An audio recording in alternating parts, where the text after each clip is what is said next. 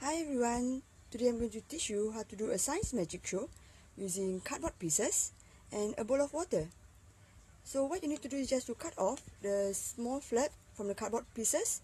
You can use cardboard pieces such as soft cardboard pieces such as cereal boxes, okay, or biscuit boxes, and then fold it inwards into four in this way, such as the glossy piece is inside and the greeny part is on the outside.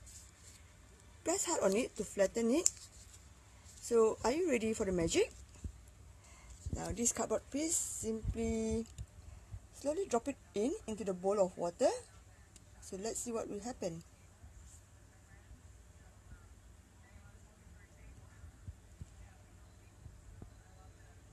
Wow, amazing, isn't it?